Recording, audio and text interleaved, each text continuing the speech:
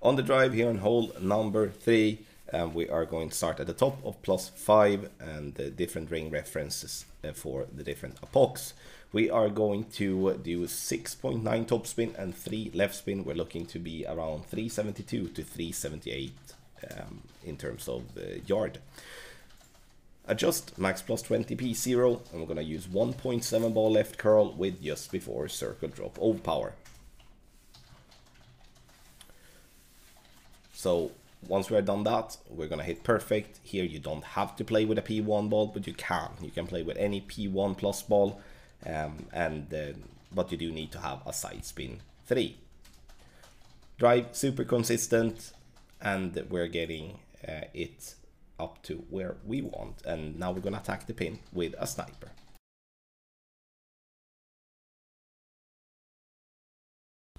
On the second shot, we are going to use 3.5 topspin and 1 left spin.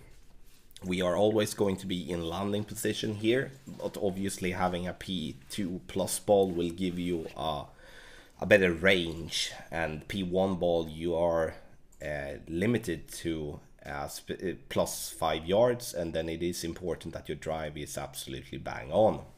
Which, to be fair, the drive is actually really good. Zooming in like an absolute hero this time, half a green square through the hole.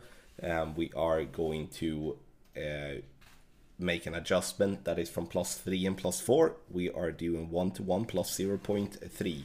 And this is what we classify as the red angle. We're using just before circle break on the power, and 3 clicks of right curl. The reason I'm choosing the underpower here is to allow to aim at or through the hole instead of have to offset a lot or do a respin.